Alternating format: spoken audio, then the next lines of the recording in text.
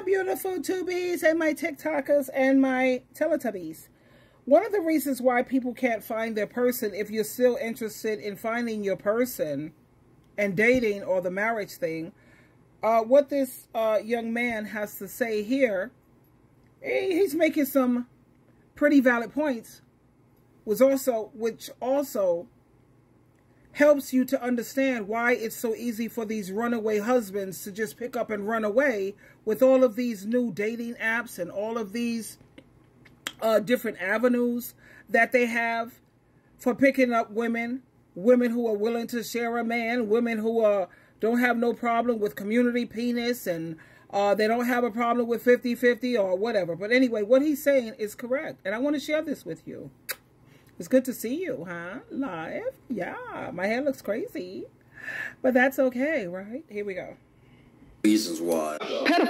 One of the reasons why a lot of people are struggling to find their person is because we have too much fucking access to too many people.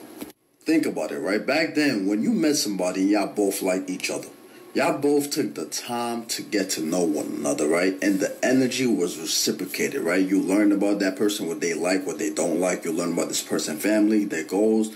But most importantly, it was just you and that person that was getting to know one another. Nobody else. But nowadays, we have so much fucking access that you don't even get past the talking stage.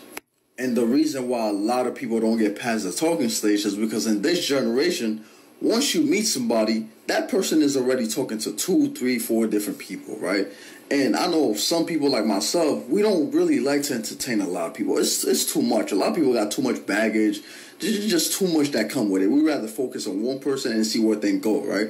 But in this generation, there's too much fucking access. Social media, the dating apps, you go outside, somebody's talking to you. So people don't feel like they need to really get to know one person because they're already talking to a whole bunch of people, which sucks. Like, take me back to the time where you actually had to sit down and get to know somebody. You actually had to sit down and court this person and date this person and see where things go. But nowadays, you spend 2 days, a week, you talking to somebody and that's it. Y'all stop talking.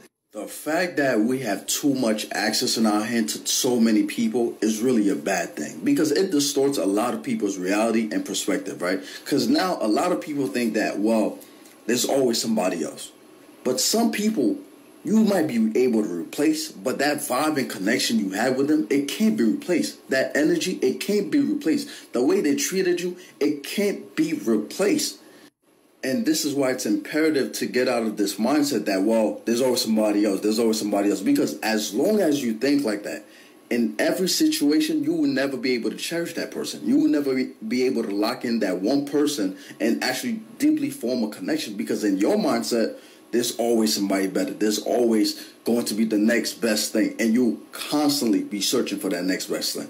One of the reasons why a lot of people are struggling. Well, he makes a lot of sense here. I think it has its good sides and then it has its bad sides. I think the good side of all of this is until you're married, you should be at least dating 3 people.